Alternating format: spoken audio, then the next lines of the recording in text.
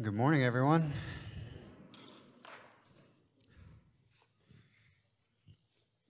You know, 2 years ago, and then specifically 1 year ago, if you would have told this guy behind me that, yes, you've been at this church longer than most people in the room, but you're actually going to be leading them in worship with your voice, with no electric guitar in front of you, with no acoustic guitar in front of you, trying to figure out what to do with your hands. Look at the gift that God's put in this place, right? Ben, what's being celebrated there isn't Ben, it's God's gift in you. And I think it's easy to get caught up in the church with what the gifts look like and who has them and who has the most and who's their shiniest and all of those things. Yes, that's all from God. You know, gifts are from God, but men and women make rock stars out of people. But Ben and the teams that are here are full of humility. And I think that's something that makes Newcom very special. And it's something that we're always looking for. And there's been a lot of movement across the entire landscape of the body. And what I mean by the body is those that call this place home. And I've seen ministries, excuse me, I've seen ministries start up in the last couple of years.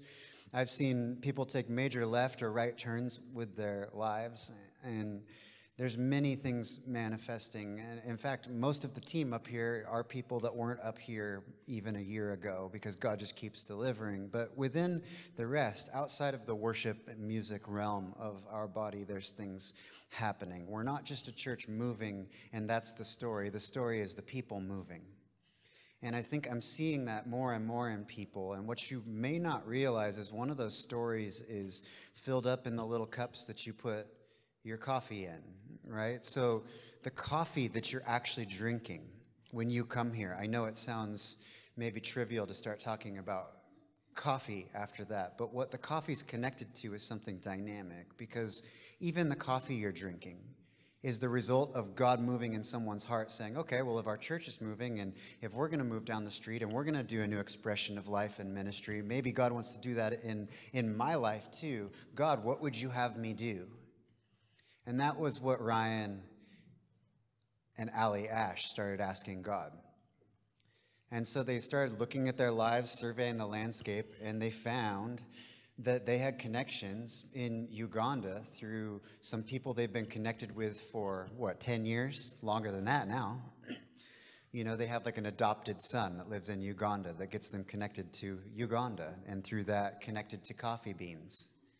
Connected to that, doing and starting micro business in Uganda, basically, where you're helping initiate and start up a new life for people on the other side of the world with American dollars. Think about that. And now that coffee is in your cup on a Sunday morning because of someone following what God asked them to do. And so the resource of heart, time, money, vision, all comes from God. And Ryan and Allie said, well, let's figure this out then. What's our resource for? Well, it's to fuel the things God wants to do, right? And so if it's a Ben behind a microphone singing songs, looking at the resource of himself, or if it's a Ryan and Allie looking at their lives saying, okay, God, what do you want to do with the resource of us?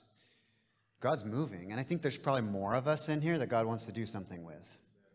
And it doesn't mean it's the same thing you've been doing. It might be, behold, I'm doing a new thing. I don't know.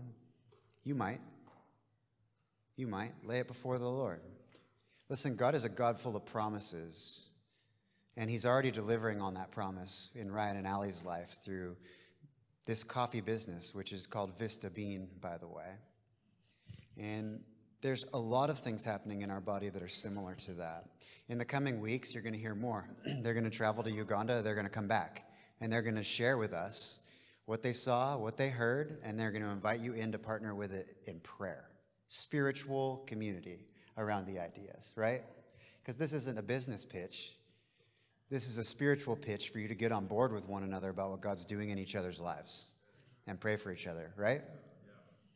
God is a God who promises, he speaks, he asks us to do things. Transitioning into message now, by the way.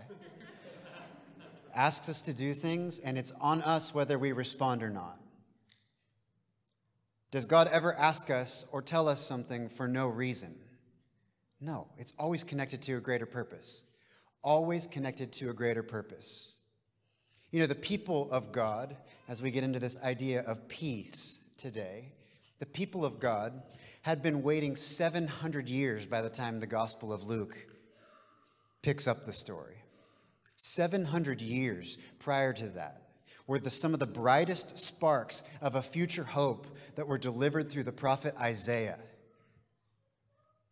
Almost 700 years. And over those 700 years, the last 400 of them, God never said another word to the people of God.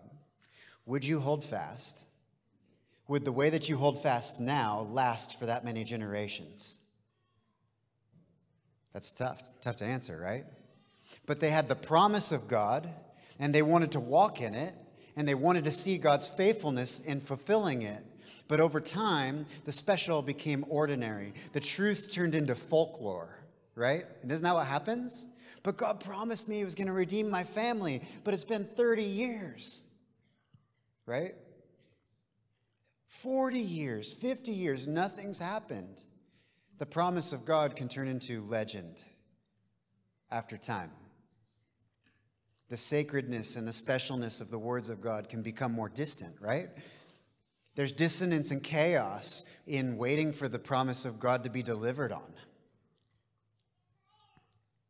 Think about a shepherd boy in a field anointed to be king, but wasn't allowed to be king for a very long time. It's of those same fields where he was anointed that we are going to be preaching, teaching, and learning about today. Those same fields. 700 years ago, these awesome words were spoken in this today. 400 of those, God was silent, and then enter the Gospel of Luke. Luke introduces a new age, a new season, a season of fulfillment, and an elaboration on the promise from God. So he's looking back at all of the things that God said, and he's ushering in a new season by representing the story of Jesus with new words, new prophecy, new movement. His goal in writing his book, the book of Luke, the Gospel of Luke, the book about Jesus, is to open our eyes to see more clearly what God truly meant in Isaiah chapter 9, verse 6. Wonderful Counselor, Prince of Peace, Everlasting Father, right? He wants to flesh that out for us more and more and more, that for unto us a child is born. Think about the language that we're going to read today. It's 700-year-old language. You know, the idea of novelty and culture and wanting something new is actually part of the modern era. And it's responsible for destroying most of our peace in our lives. I'm going to do something new. No one's done that before. Evaluate your life. What drives you more than anything in your world? We're bound by time and space. The space and time we live in is ruled by the idea that novelty, something new, something different. Luke doesn't point to something new without looking back at what was. There is power in what was. Incredible power. Luke wants us to see that. The prophecies of Isaiah 9:6 are about to get fleshed out, literally. Now, if we were reading the Gospel of John, you'd be like, the Word became flesh, like he literally fleshes the Word out. And Luke is going to do it in his way, and it's eye-opening. 400 years of silence. God had not spoken to the people of God with any fresh revelation. They just kept having to show up to church on Sunday morning. That's not what they were doing. And hoping that something was going to manifest. Something was going to come about that could inspire their curiosity, their wonder, that could anchor their hope again. And they walked in this hoping for the promise. But the tension was so long held that it just turned into folklore, legend in many, many ways. There was distance from the specialness, the sacredness. Then Luke chapter 1 happens. And we'll be in chapter 2 today. And you have this beginning of an age where God starts speaking again to his people in Luke. I mean, just read the first 2 chapters. God talks a lot. So it goes from silence to like he moves in next door and won't shut up. If you live next to someone like that, just think about them fondly. Silence is broken. And in the Gospel of Luke, it covers the first chapter, 2 chapters, cover about roughly 18 months worth of journey. There's a new prophecy about old promises from Isaiah chapter 9. There's a new prophecy, and it's not a, thanks for the prophecy, I'll see you in 400 more years when you fulfill it. It's, no, I'll see you in 9 months when you fulfill it, because the first prophecy is about John the Baptist, right? And Elizabeth is old and barren, as it's represented, a common biblical theme, believe it or not. And God works a miracle.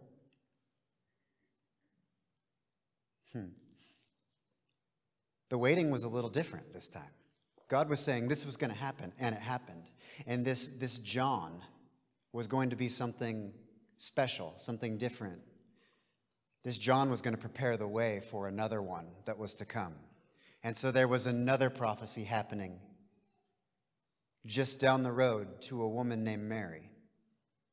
And this is Luke chapter 1, just synopsizing high level. And those promises were these, that you will bear a son, and he will be all of those titles, right? The Isaiah 9 titles. It doesn't list those there, but it harkens to all of them. Wonderful Counselor, Prince of Peace, but he will be the Savior. So you have prophecy coming out of nowhere, angelic visitation coming out of nowhere, bursting onto the scene, and in 18 months, you have a prophecy about John being born, and he's born. Then you have a prophecy about Jesus being born, and we'll look at it today. He will be born. But not only that, prophecy is not just coming from heaven, but it's coming out of the mouths of people just like us, because Mary sings a prophetic song after she hears it.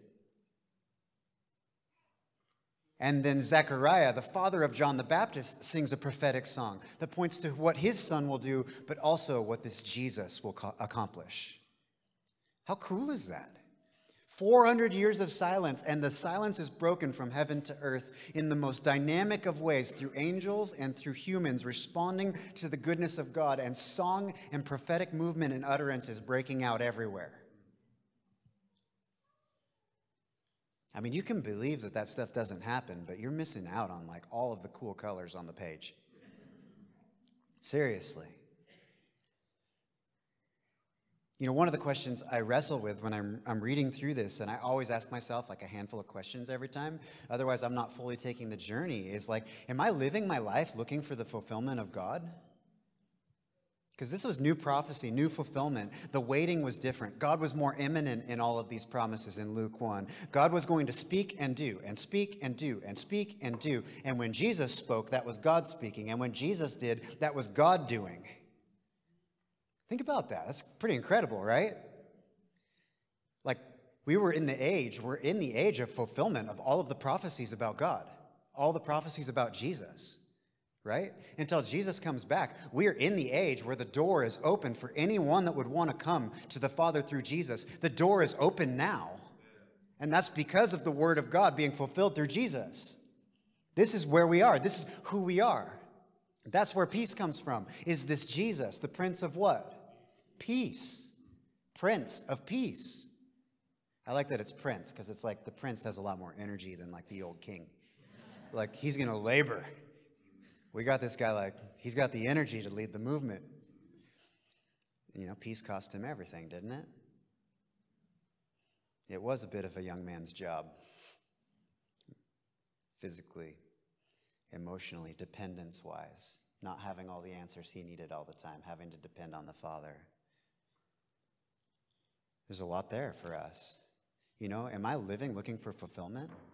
Like, where have I forgotten the promise of the Word of God? Where have I turned to my own words?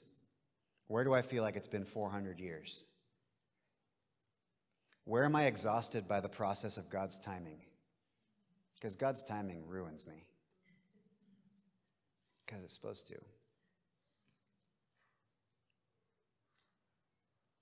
where am I taking the promise of God and trying to manifest it on my own even? When I was young, learning how to teach, Summer and I were talking. I don't like talking about like accomplishments often, and I don't think it's an accomplishment. It's more like testimony to the favor of God and his faithfulness, I guess, more is by June of 2023, it'll be 25 years of me teaching in churches, and for Derek too, probably. 25 years. I'm 42 years old. Like, who put me on a stage? What was wrong with those people? Because the person I was someone that was taking the promise of God and trying to manifest it in my own way many times. Through teaching, through leading, through title, through role. You know, I got to look for God's fulfillment, not by rushing what I've heard and trying to accomplish my own agendas. And I've also got to look for God's fulfillment and not get worn out by the process of waiting for that fulfillment. And so I had to ask myself those questions, right? This is the culture in which these new prophecies land. People are waiting for God, and they're probably worn out by it. It doesn't say that, but I can assume because I breathe air too. That's probably what they were feeling. God's promises are his to deliver in his way, in his time, for his purpose, and for his glory, not yours. Period. Listen, if I'm taking glory from anything God does, whoops. Actually says in Scripture, he will not share his glory with anyone. How do you come against that?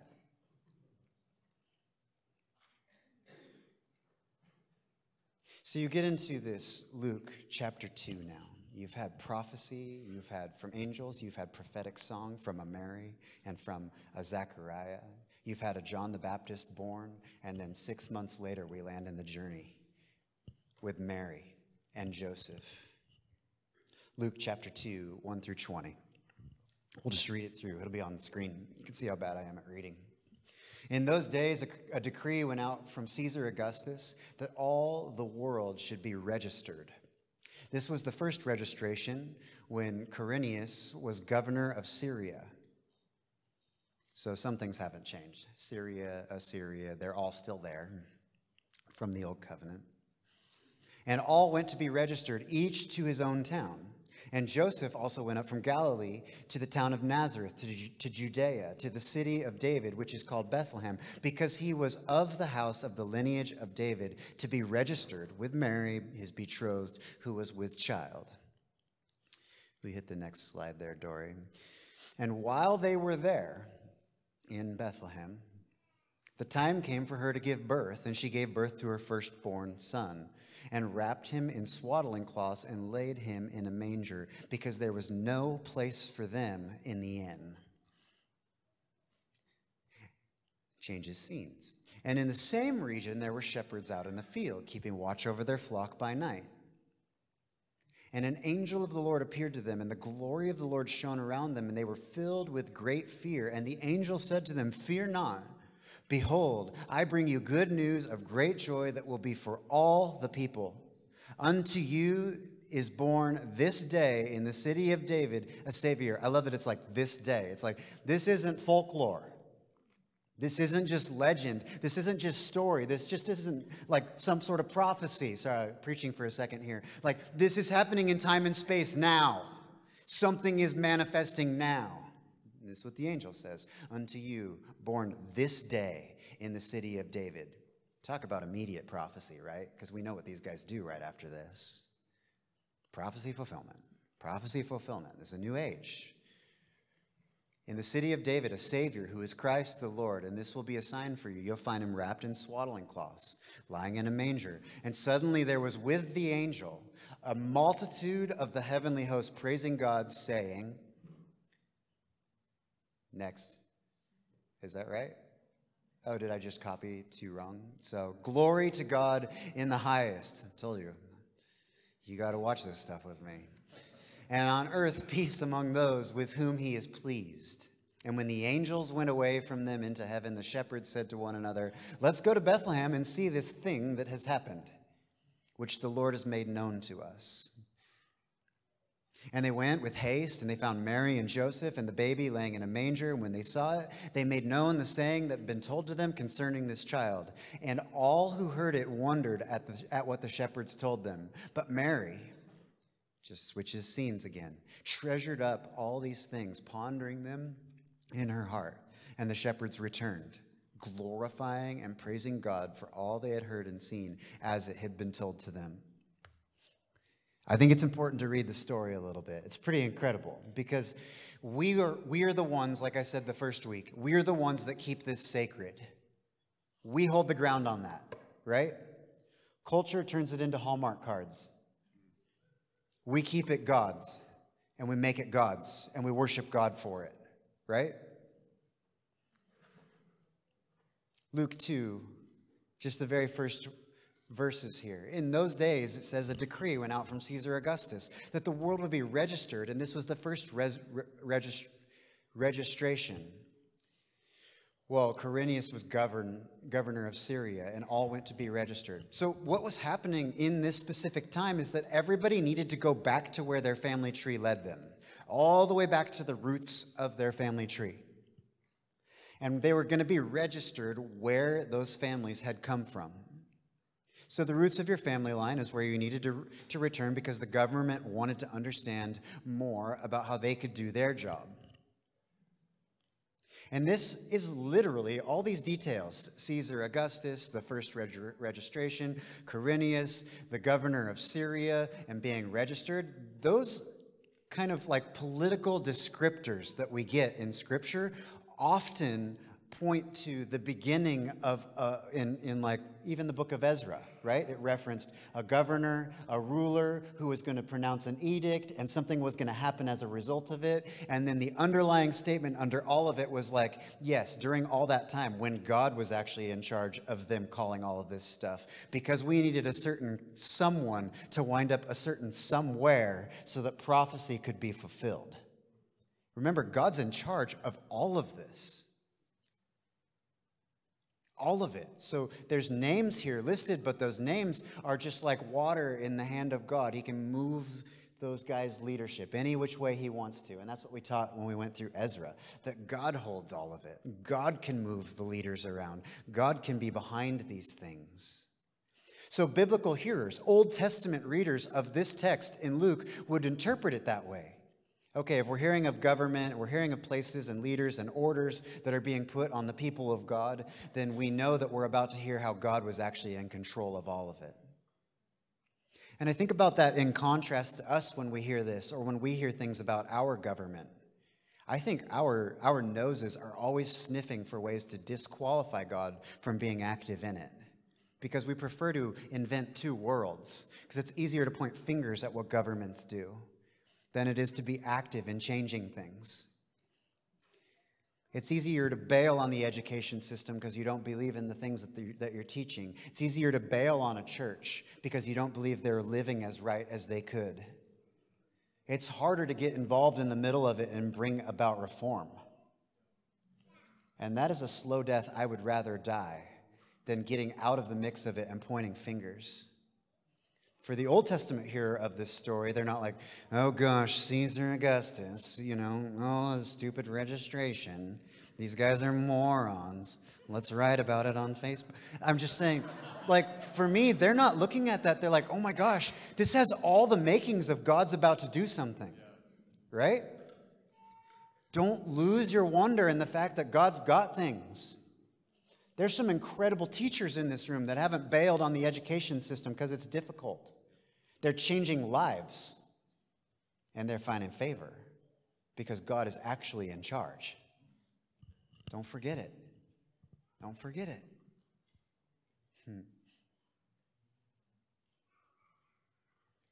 I also think, in contrast to some of the theme of the day, I'll try to keep it on peace as much as I can, is that there's this endless suspicion we all wrestle with that leads to chaos in our lives, doesn't it? I don't read in the text that Joseph was like, well, you know that those government officials, they're up to something. I'm not going. You don't read that in the text. Maybe he felt it. I'm not sure. It's all hearsay. But it wasn't worthy enough of showing up in the text. The more important thing is this, that they were going somewhere that was important in the story of God, Luke 2, 4-5. And it says this, that Joseph also went up from Galilee, from the town of Nazareth to Judea, the city of David, which is called Bethlehem, because he was of the house and lineage of David, and he went to be registered with Mary, his betrothed, who was also with child. So the city of David is typically referenced as Jerusalem, but David's father's name was Jesse. And Jesse, if you go all the way back to Scripture, you find out about Jesse, that Jesse in 1 Samuel, and we'll hit it way later in the text this morning, that Jesse was the father of David. And Jesse is referred to as a Bethlehemite. He's from Bethlehem, 5 miles outside of Jerusalem, in the shepherding community, just on the hills outside. Isaiah 11:1 says this, there shall come forth a shoot from the stump of who? Jesse. And a branch from his roots shall bear fruit, and the Spirit of the Lord shall rest upon him, the Spirit of wisdom, understanding, counsel, and might, knowledge, and of the fear of the Lord. Go to the next one. Verse 10 says this, in that day, the root of Jesse, who shall stand as a signal for the peoples, of him shall the nations inquire, and his resting place shall be glorious. You have these like prophetic utterances about the root of Jesse happening 700 years before this. Jesse the Bethlehemite. Jesse the one whose town was Bethlehem. This same town that now Joseph of the lineage of Jesse now needs to go because he's chosen to be fully in and adopt this kid. So they go. And in doing so, Micah 5:2, but you, O Bethlehem, who are too little to be among the clans of Judah, from you shall come forth for me one who is the ruler of Israel, whose coming forth is from ancient days. Isn't that crazy? So now you have this Joseph, who is like the, quote, father, the adopted father of Jesus, who chooses to go, and now they have to be registered under him because he plans to be with Mary, even though she's pregnant without him understanding that. We'll get that in 1 second. All of a sudden, Joseph becomes the connection to David, Bethlehem, Jesse, biblical prophecy. I mean, imagine this radically uncomfortable situation, having a woman pregnant by the Holy Spirit. And in the Gospel of Luke, Joseph gets no cred at all. He gets nothing. They don't talk about Joseph almost at all. In Matthew, like, he gets a special visitation from an angel that helps him be okay with things. But even that, like, I would have more questions than answers. I'd be like, well, you told me that much. Can you tell me the rest? God doesn't do that, does he? Why? Why would he do that? He wants to work it out in relationship with us. Matthew 1 says that Joseph wanted to call off the marriage in secret. Makes sense. But the story would have taken a swift end. And in his distress, like I said, God sends him an angel. And what does he comfort him with? 700-year-old words from Isaiah 7. Powerful. There's great power in knowing the truth and faithfully standing in it, and Joseph held fast. And I think this leads to peace. I think his disposition was, well, we got to go there. I know you're with child. We have a million excuses to not go there, but we have to go there. And so they went obediently, and then they find themselves fulfilling biblical prophecy. Imagine if they were suspicious like many of us are. No, God's not in this. God's not in governments. God's not in systems. God can't do that. This story wouldn't be real. And I would suggest this, that there's nothing miraculous or about any of this. It's all practical, honest obedience, isn't it? Just super practical obedience. And I would say this, we're always hunting for miracles. God doesn't need them. The miracle's for us. God doesn't need them. Do I want to see more of them? Yes, please, God. Please. And I mean that wholeheartedly. But I think we do see them. I think the most incredible miracles that take place in this life take place in the heart. Think about who you were. Think about what Tanya said. Who she was, but who she is. You ever try to change the course of the river of your own life? Impossible. God can. God does. God will. The most incredible miracles that take place are the ones in the heart, the place where God changes the course of a river inside of us, from bitter to pure, from hard to soft, closed to open, from unforgiving to forgiving, from fear to love, and here's my favorite, from entitlement to gratitude. Probably the one we all wrestle with the most. But I've earned it. These are the greatest miracles you will ever see in your own life, period. I mean, and I've seen a lot in ministry. I saw a withered hand come completely back to life, but then that person died at 85 years old like the rest of us. 100 years old, whatever it is. So it's a temporary fix. You change something spiritual, that's miraculous. You change a heart, that's miraculous. It's a lot harder work, though. It's a lot less pyrotechnics and cool outside like, oh, wow, smoke and lights. It's hard work changing the heart. Only God can do it. God can soften, but he can harden as well. But God can soften the heart. I think it's so important for us to realize that these are the greatest miracles you will ever see in your own life, period. But I want the other ones too. Don't get me wrong. I think all of the prophecy that you saw in all of Scripture from 700 years, and there's more before Isaiah, but let's just go back to only that far, boils down to a moment of practical obedience and self-sacrifice, and then God manifests the fulfillment of his prophecy. I want that in my own life too, right? God's spoken to me things over my family, and if I don't obey, I'm the conduit. I'm going to reroute the system. We're going to be in a million detours. Old plumbing. Luke 2, 6-7. So here they are in Bethlehem. And listen to how uneventful and undecorated this passage is. While they were there, the time came for her to give birth, and she gave birth to her firstborn son and wrapped him in swaddling cloths and laid him in a manger, because there was no place for them in the inn. Done. Fascinating, huh? Super simple. Super simple. All the prophecy, Old Testament, New Testament, all the buildup, all of this boils down to like 2 sentences. The other Gospels make it more beautiful. Companies make it even more beautiful. Like, you couldn't design a cool t-shirt based off this description, or sell nativity scenes based off this description.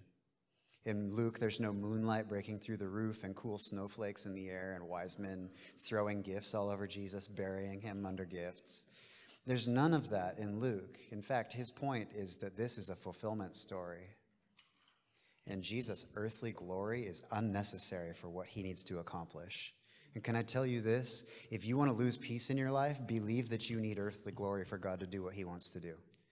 If you want to lose your peace, it ain't going to happen. If you want peace in your life, then take the same road that Jesus did and have full dependence on the Father, because foundation on anything else is going to lead to broken life. There's some emotion behind that for me. I've chosen the wrong way and the right way, willfully both sides.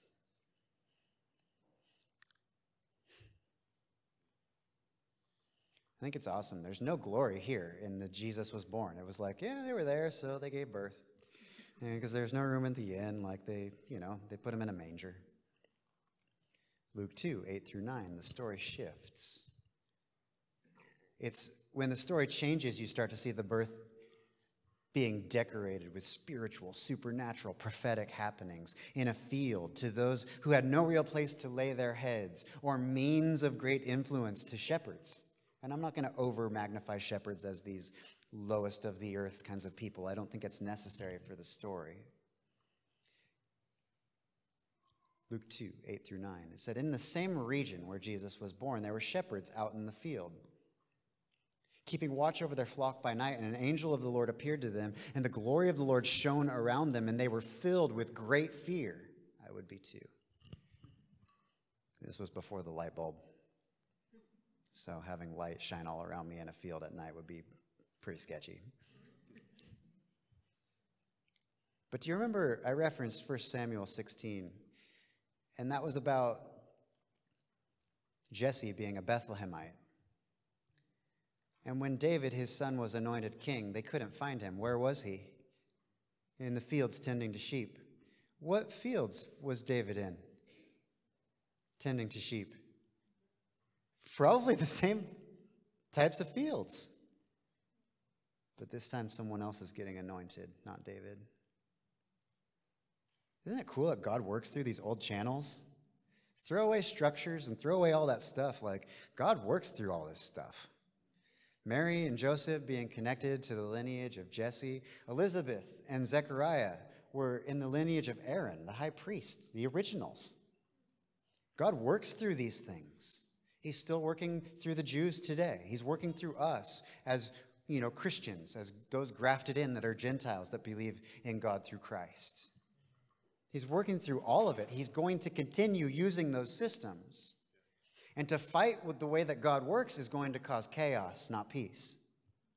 Peace comes through being on board with the way that God's chosen to operate. So be willing and open to hear what he wants to tell you, what he wants you to do. You're significant in the story, not for glory's purpose, but for his use, for his glory. You're significant in that. They're in the field and these angels appear. The word for appeared is awesome. It's this word that's like suddenly, it was just amongst them. And they're like, ah. So they were afraid. And it says the glory of the Lord immersed them in God's light in a sense. It's in the language. And they were filled with great fear. You know, it's crazy. When Samuel went to anoint David in the fields, the elders from the town of Bethlehem came out and saw Samuel coming to anoint David, and you know what it says about the elders? That they were filled with great fear. Why is the prophet coming to our town? And here an angel shows up to anoint a different king, and they're filled with great fear again. Be afraid for God to move, for sure, but be willing to step into it. Like when he shows you more of yourself, the picture ahead can be scary, but it's good. It's good for you. The angel repeats Isaiah 9:6, but we'll look at it through the lens of Luke 2:10 and 11. The angel said to them, fear not, behold, I bring you good news of great joy for all the people. Unto you born this day in the city of David a Savior, who is Christ, the Lord. Cool names, we'll hit them in a second. This will be a sign for you. You'll find the baby wrapped in swaddling cloths and lying in a manger. Those words, for you, unto you is born this day. Where did we hear those? Isaiah. I mean, it said it through Isaiah first. It's saying it through an angel now. He's even using the same words. He's used the same people and peoples and their lineages. And he's using the same words that he's always used. God is the same yesterday, today, and what? Forever. It's where we're going forever. Get on board with what he's doing. Ditch the idea of crazy novelty that leads to chaos, and trust that the God that said all this stuff is going to continue to say this stuff in your life to you and the things that you're doing, and has more for you in the future. And this is actually where you land, still in the hand of God. Trust. Lean into this. Lean into the ways of God, the way of Jesus. That's what this is about. It's not an us versus them even in the world. It's just us with God. He's the one that makes the way. So important for us to realize. And so he shares this, the angel shares this with the shepherds and gives 3 names for Jesus: Savior, Christ, and Lord.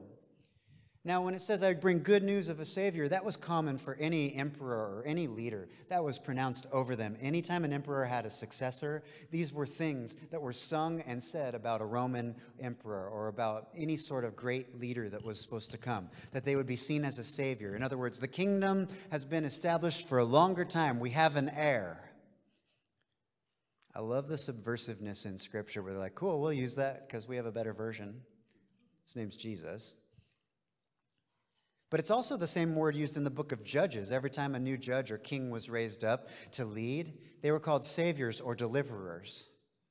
So you're getting another Old Testament reference. Who's this message probably for, most of all? The Jews. It's for Israel.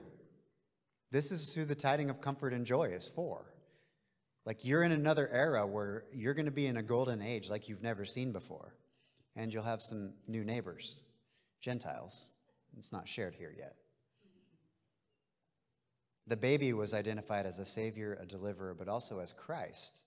The Greek word here it means anointed one, anointed by God. So the angels are saying there's an anointed one.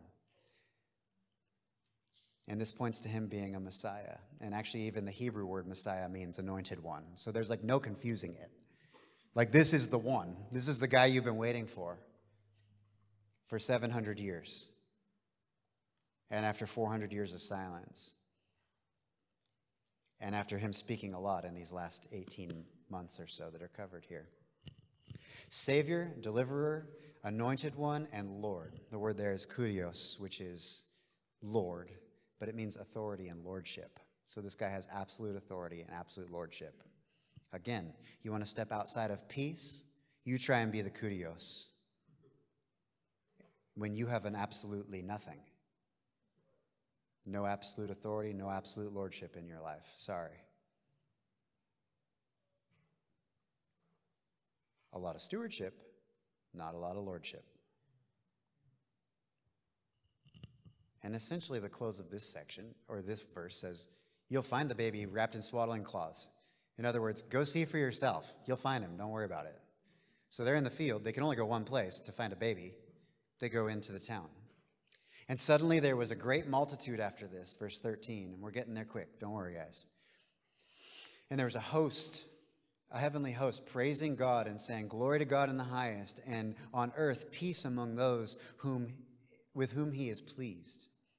And the Greek behind this is cool. It's basically saying all credit, the angels show up, they're suddenly there, they're singing in the field with the shepherds, who were freaked out but are now sort of acclimating to the environment. And they say, glory to God in the highest, and on earth peace among those with whom he is pleased. It basically is saying, credit be to God for all of his glory. And it's like those that are in heaven are rejoicing and marveling at this great work that only God himself could do.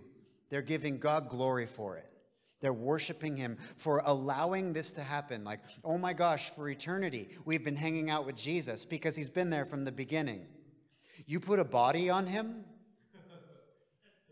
and now we're going to be watching him live a life and breathe air like these ones that don't know what it's like to be in heaven? But that's your plan, God? They must have known. They had to know. Because they're glorifying God in advance for the work that's coming. Why all this hubbub if it was going to die in 24 hours, 48 hours, 2 months? No. Something was beginning that was going to be completed. And heaven was singing of something that's eternal that was happening. It says the word peace, right? Glory to God. And on earth peace among those with whom he's pleased. The word peace there is actually straight out of Old Testament. It's shalom. But the shalom isn't what we make it in our modern context, this peace, this idea of wellness and wholeness. It here is alluding to something more gravitational. And I know all of us long for peace and want to have peace and order in our lives and reach to establish that constantly. I do, all the time. But this is actually kind of widening your worldview on what peace is that what God was accomplishing is something that's even bigger than your deep desire for you to feel peace in your life.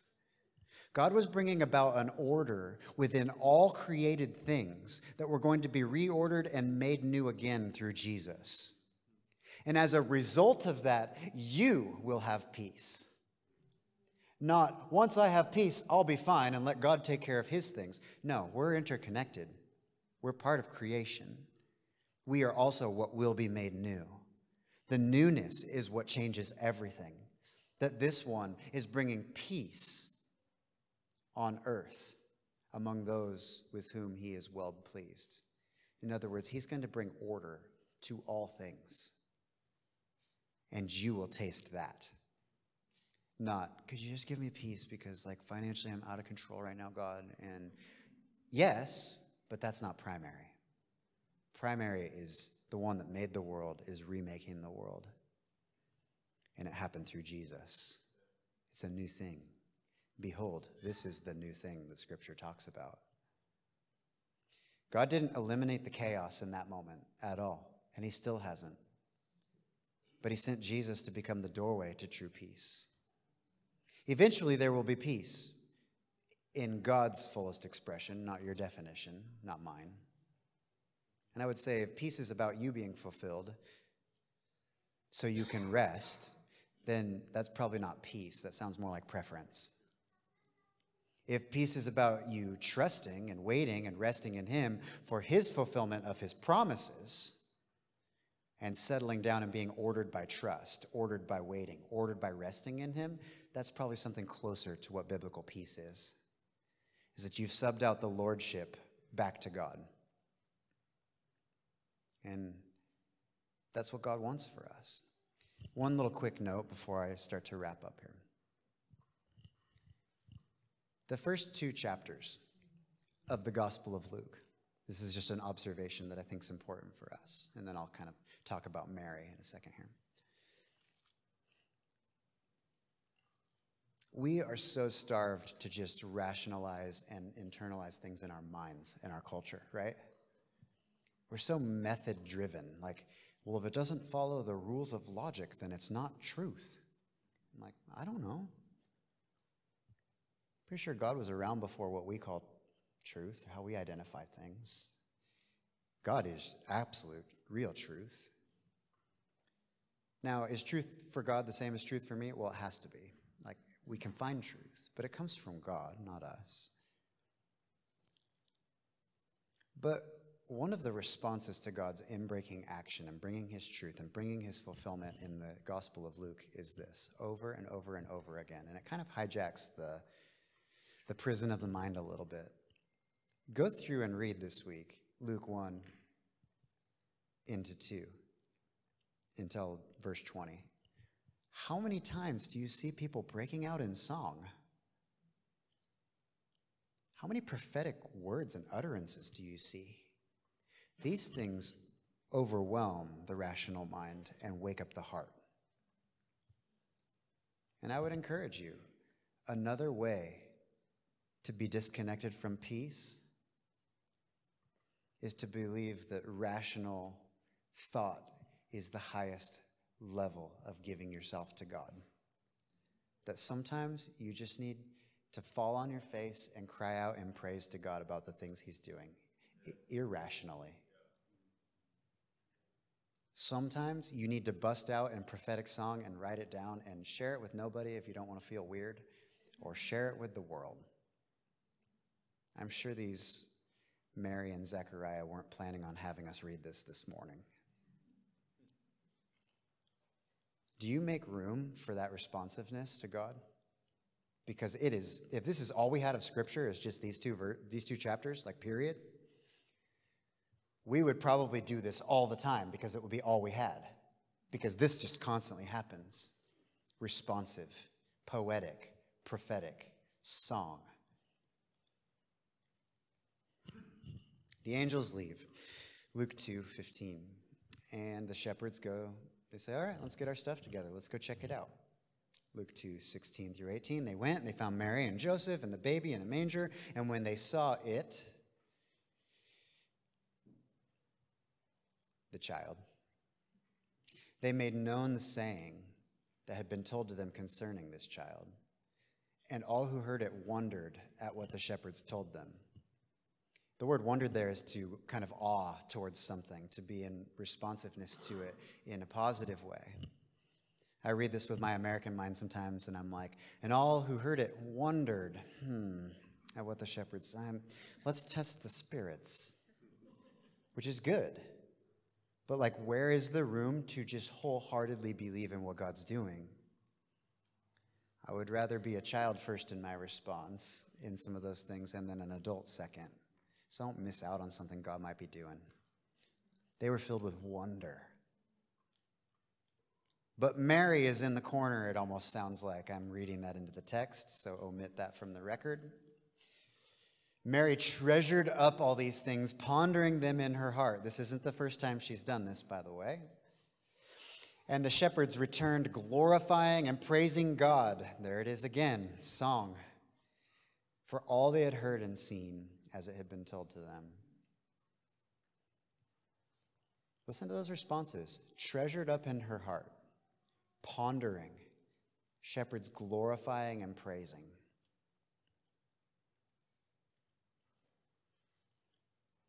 Must have been a powerful sermon when those shepherds broke into that house and said, "Oh my gosh, that kid over there in the manger?" And everyone's like, "There's a kid in a manger?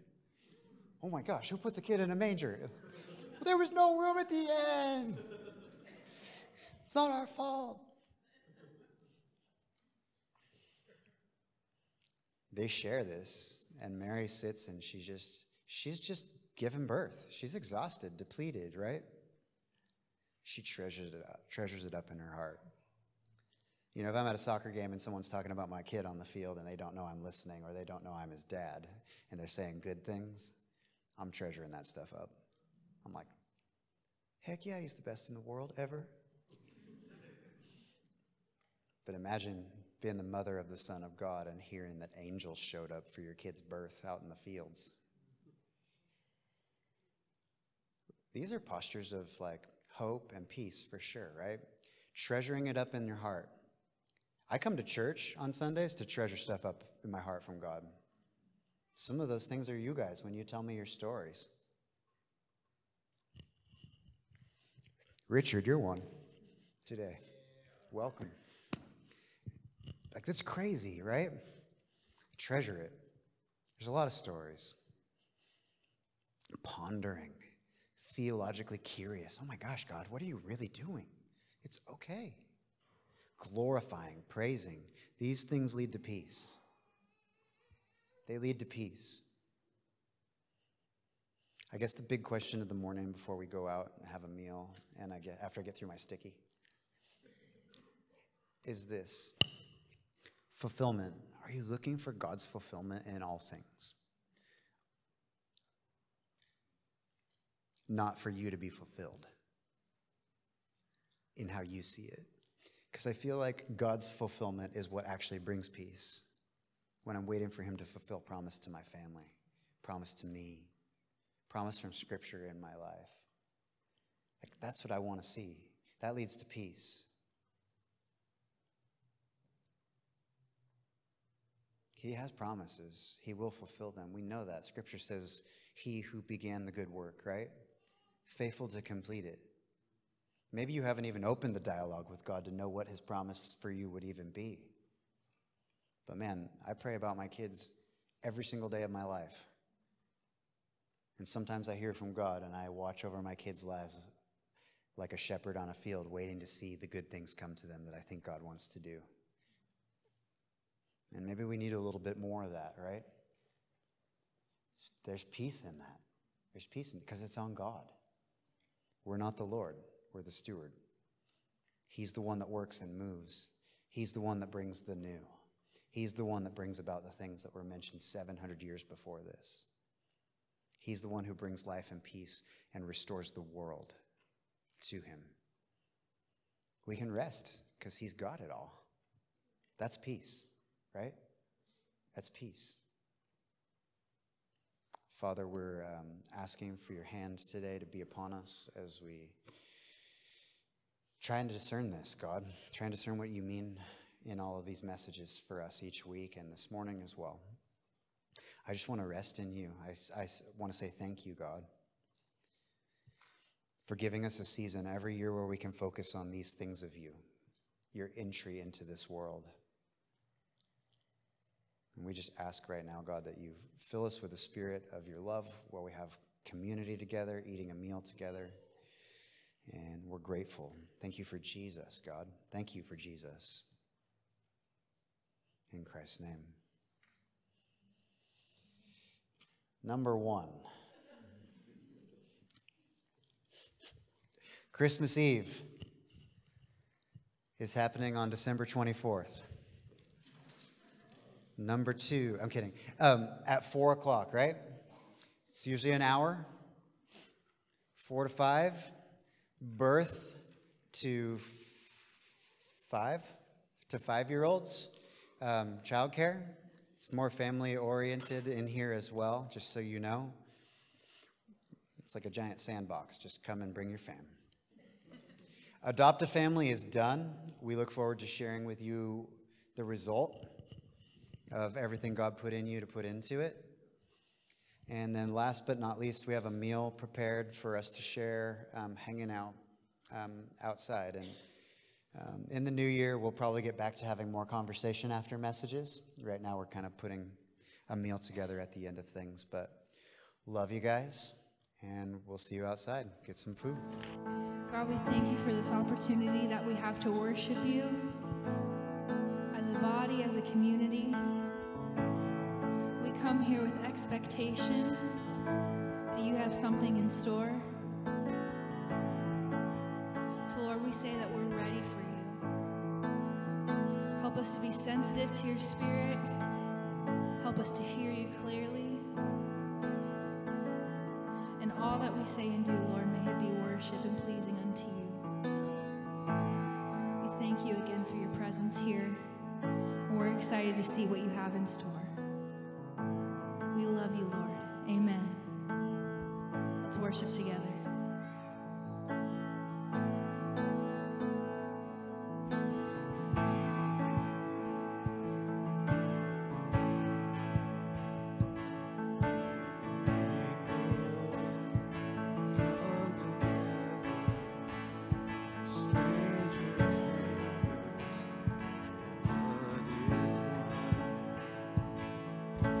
Children of generations of every nation, a kingdom come. Sing it out, you know it.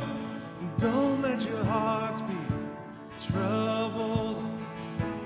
Hold your head up high, don't fear no evil. Fix your eyes on this one true God is madly in love with you. Take courage, hold on, be strong. Remember where our help comes from.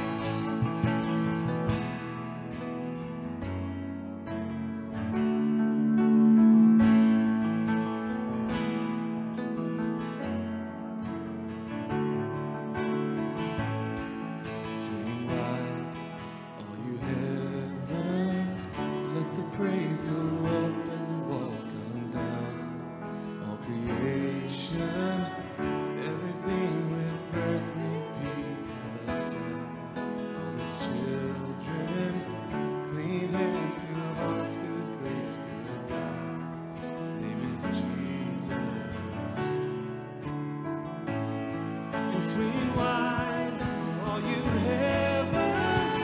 Let the praise go up as the walls come down. All creation, everything with breath, repeat the sound.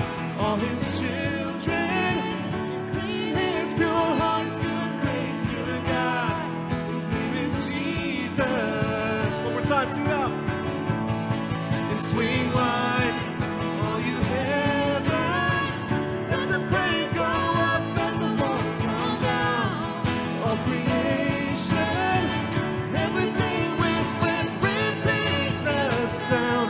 All his children, clean hands, pure hearts, good grace, good God. His name is Jesus. Sing Jesus. Jesus, he's our redemption. Our salvation is in his blood. And Jesus, light of heaven, friend forever, his kingdom come. Jesus, he's our redemption. Our salvation is in his blood. Jesus, light of heaven, friend forever, his kingdom come. Amen.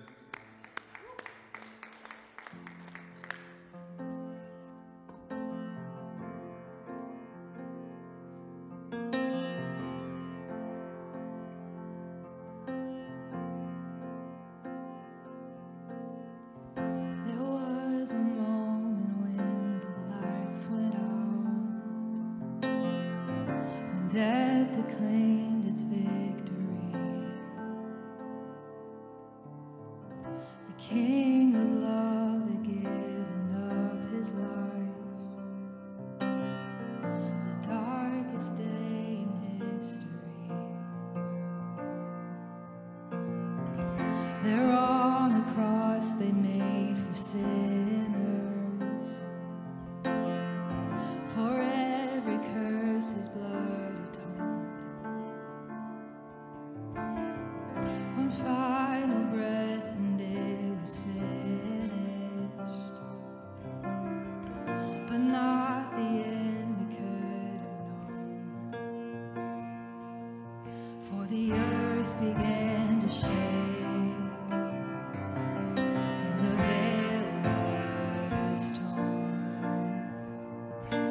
Sacrifice was made as the heavens roar.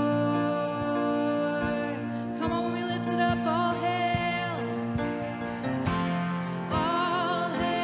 King Jesus. Oh,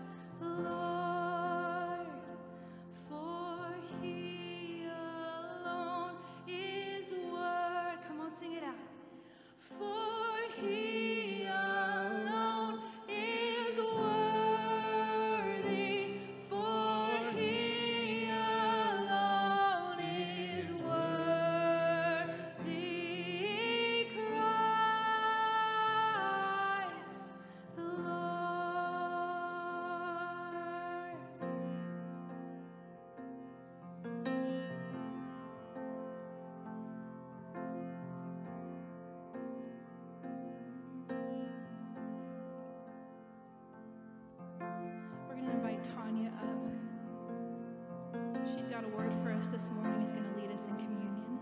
If you haven't had a chance, there are stations to get communion cups around the sides and around the back.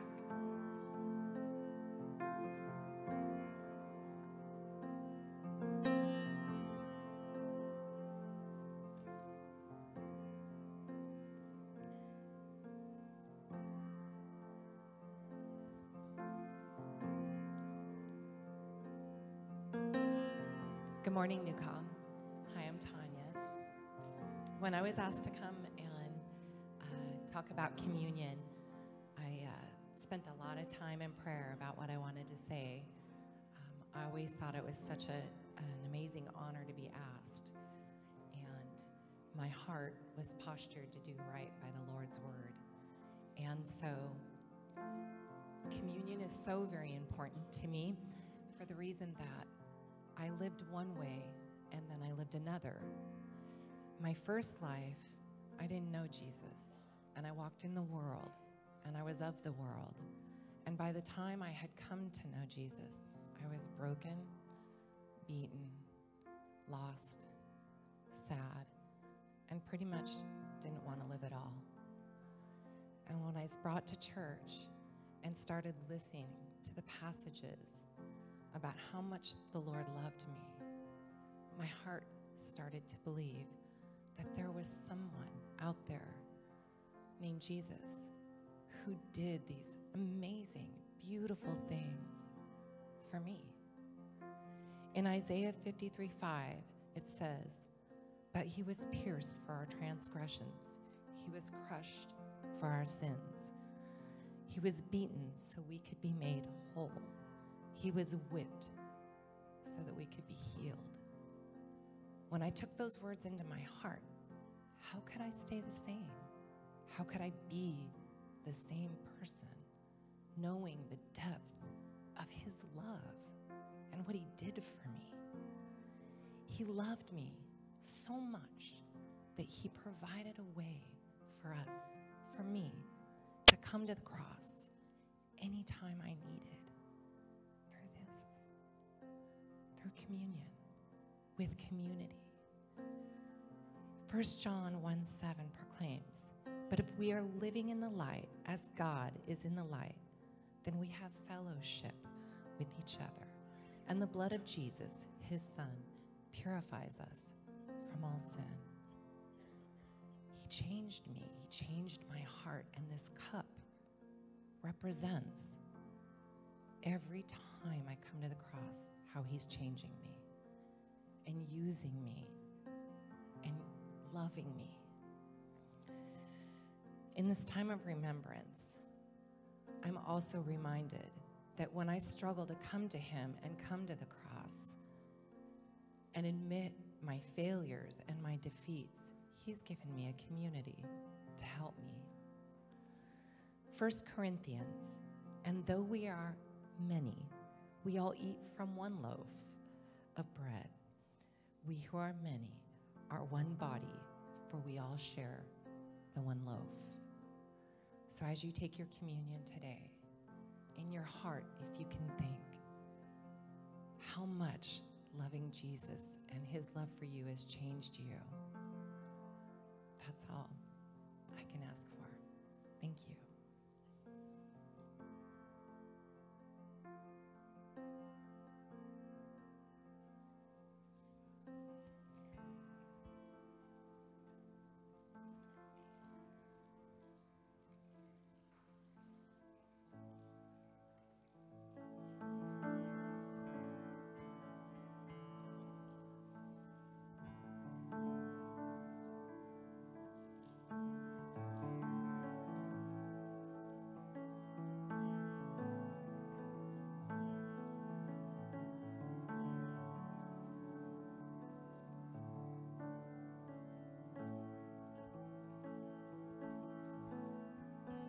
Old things have passed away. Your love has stayed the same. Your constant grace remains the cornerstone. things that we thought were dead are breathing in life again. You cause your sun to shine on darkest night. For all that you've done, we will pour out our love. This will be our anthem song. Jesus, we love you. Oh, how we love you. You are the one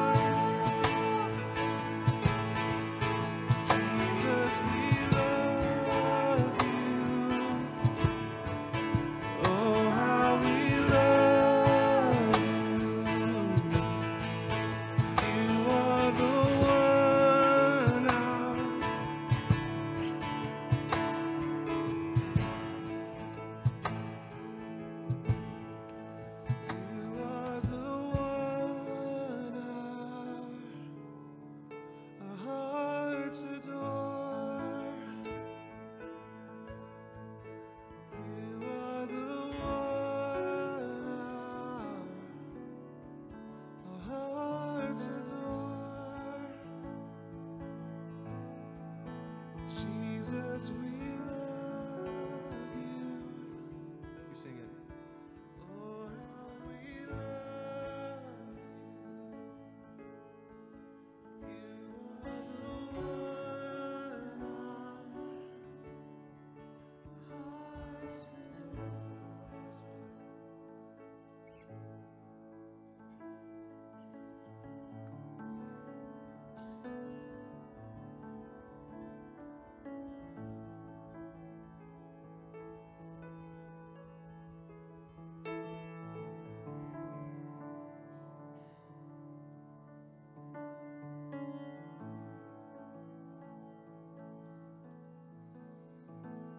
Father, we thank you for your presence. We thank you for your ever gracious giving.